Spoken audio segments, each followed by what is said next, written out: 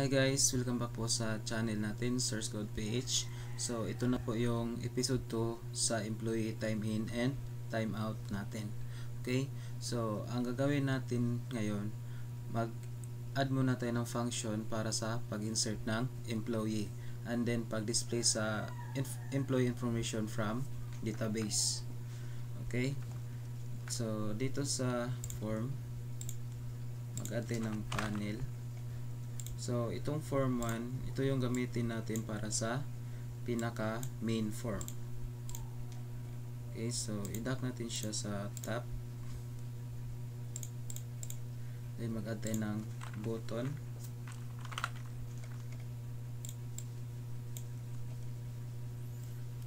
Okay, so itong first button, lagyan natin ng new employee. Then i-dock natin siya sa left side. Lagyan natin ng name, so btn new. Then duplicate lang natin. Then itong pangalawa is btn time in and out. Then time in and out. So next, mag-add tayo ng form. So dito sa Solution Explorer, mag-add muna tayo ng folder. Then form. Then right click ang form, then add form. Then first is form new employee. So dito sa form employee natin, mag-add tayo ng panel.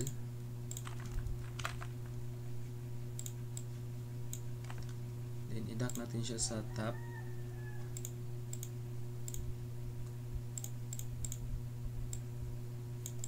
Then mag-add tayo ng label. Then i-dock natin siya sa left side. Then auto size is false. Then text aligns left center. So lagyan natin ng employee information.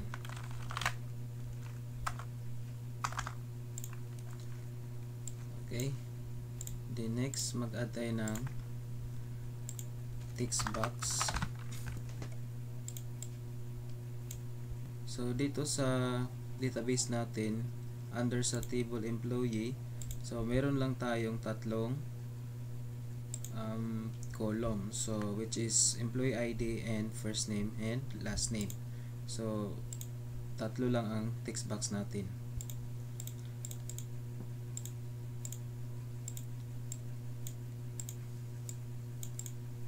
Okay, so then duplicate lang natin.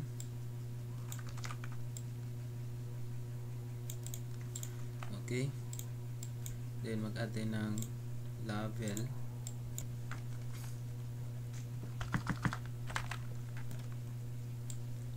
So lagyan natin ng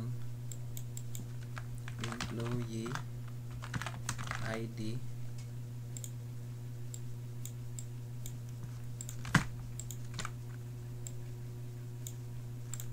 Then first name,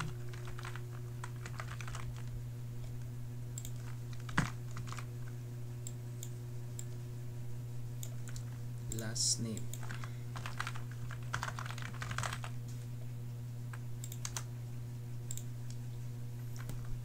Okay, then yung employee ID, so lagyan natin ng employee ID. Then first name and last name. Okay, then next, mag-add tayo ng button.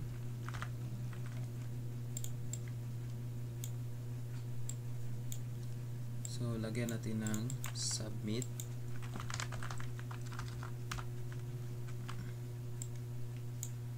then btn submit.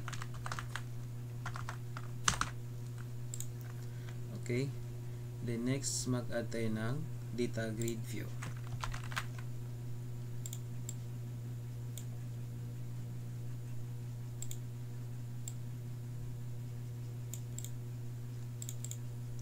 Okay, so meron tayong data grid view. Auto allow user add rows of false lang to lahat, guys. Okay, so yan lang, guys. Then next, dito sa Survey Explorer natin, mag-add tayo dito sa module ng another module para sa function natin. So add module, then lagyan natin ng CROD connection. Okay, so dito sa CROD connection natin, so imports mysql.data.sql client. Okay, then mag-declare tayo ng classes and variables. So public result string, public cmd as new mysql command, and public de as new mysql data adapter, then public dt as new data table, then public ds as new dataset. Okay, then dito mag-declare tayo ng insert function. So public sub create Bible SQL as string, strcon.open, then with cmd,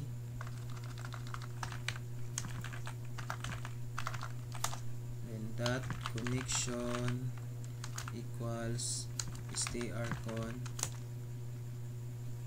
then dot command text equals sql,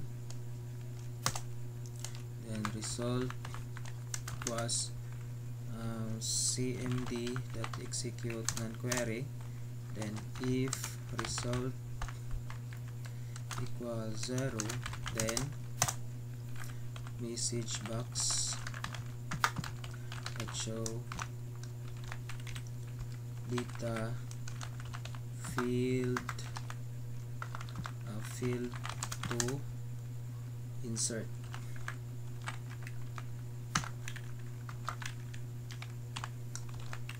Then error, and message box buttons that okay, the message box icons that warning.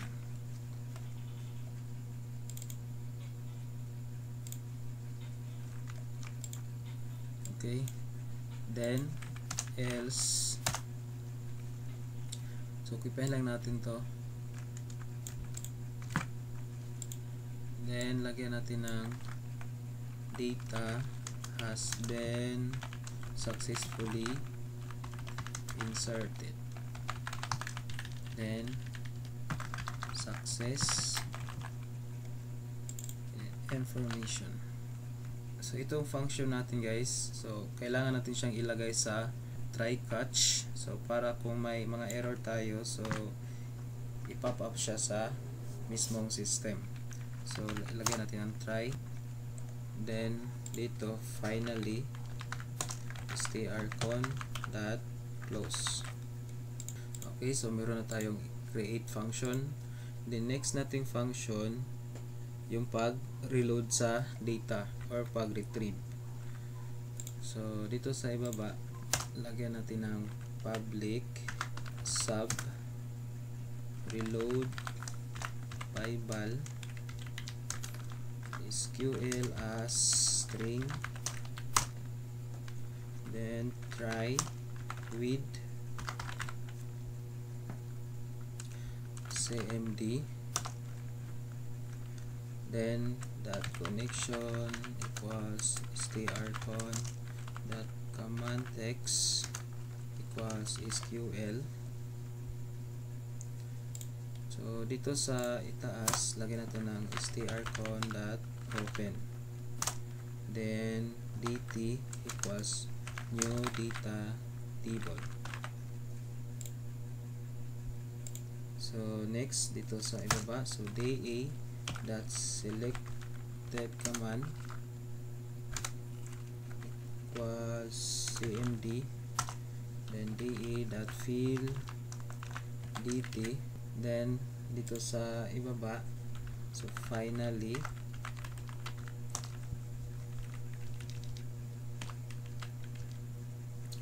strcon dot close, then da dot dispose.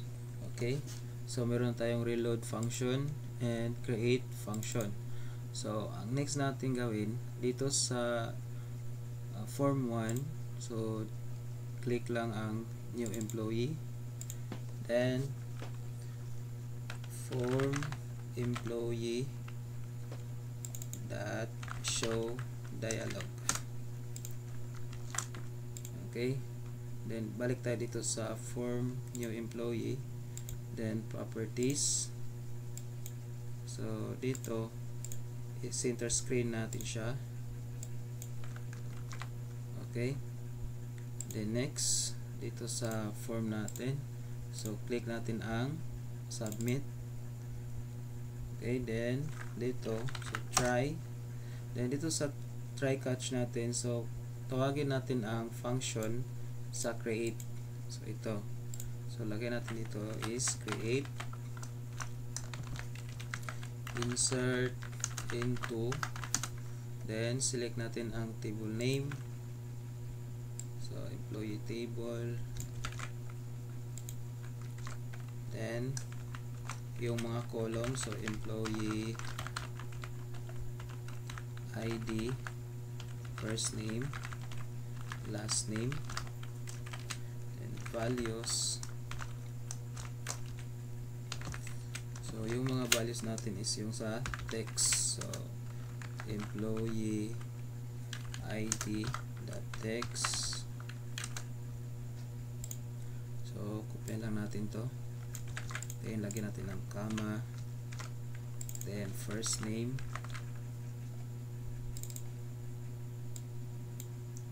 then comma, then last name. Okay, so yan lang guys, then i-try natin siyang i-debug. So start natin.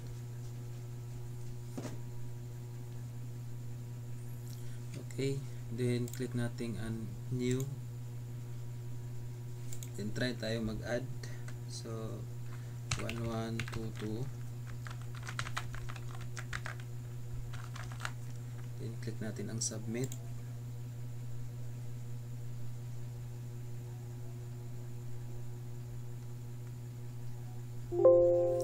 Okay, so data has been successfully inserted. Okay, so try natin tingnan dito sa database. Okay, so success yung pag-insert natin. So next natin gawin, so i-display natin siya dito sa data grid view. Okay, so close muna natin dyan, close, then balik tayo dito sa form new employee,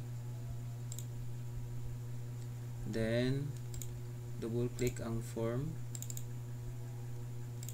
So dito sa ibaba, so click natin ang public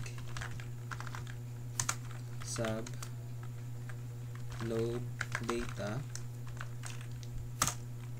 then tawagin natin ang reload na function. So itong sa ibaba. So ilagay muna natin siya ng try catch. So try, then reload, then select all from table employee, then comma, then call ang data grid view. Okay, so meron tayong error dito. So balik tayo dito sa crowd connection. So dito sa reload function natin, so may kulang tayo dito. So comma dyan, then Bible ttg as object. Okay, then dito sa ibaba, lagyan natin siya ng dtg dot data source equals dt. Okay, so balik tayo dito sa form. So okay, so wala na siyang error, hindi na siya nag-read. So itong function natin, so ilagay natin dito sa loob ng form load. Okay, then mag-add tayo ng timer para automatic siyang mag-refresh. Okay, so dito sa timer properties natin, then ilagay natin siya ng 1000. So bali every 1 seconds mag-refresh. So 18,000 natin siya para every 10 seconds mag-refresh siya. Then click natin ang true. So enable equals true. Then double click ang timer. Itong load function, ilagay natin siya sa loob ng timer tech. Yan. Okay, so try natin i-debug.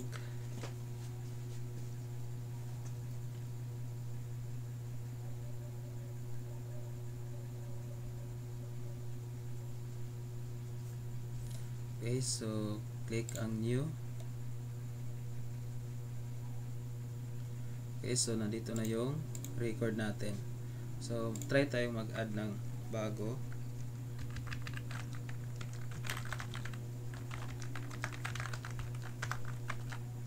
Then click ang submit. Okay, so automatic siyang mag-refresh sa data grid view natin. Okay, so since meron na tayong form para sa employee, so next natin mag-create naman tayo ng form para sa time in and time out natin. Okay, so close natin dyan. Then balik tayo dito sa form 1. So dito mag-add tayo ng form para sa time in and time out. So add, then form time in and out, then add, then balik tayo dito sa form 1,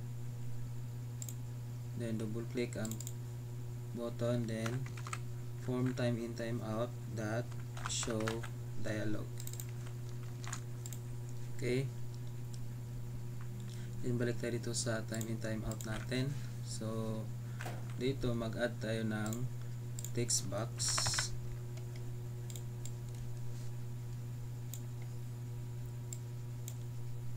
So click natin yung multi-line,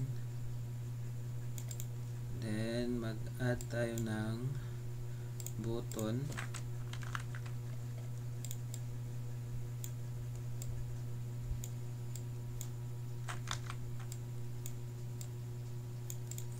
Okay, so itong text box natin, palitan natin ng name na employee ID. Okay, then mag-add tayo ng label. So lagay natin dyan, then enter employee ID, then font size 12. So itong font size nito, palitan natin siya ng 15, then text align, center. Then next dito sa button, so bali isa lang ang button natin. Okay, so yung name nito is time in and time out. Okay, so sa isang button lang tayo. Then yung font size, lagyan natin ng 12. Then btn, time in and out. Then next, mag-add tayo ng data grid view.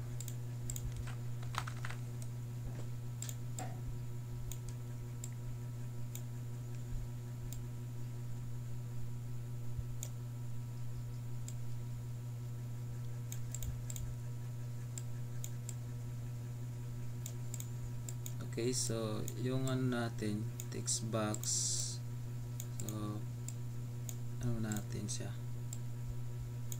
lagay natin dyan.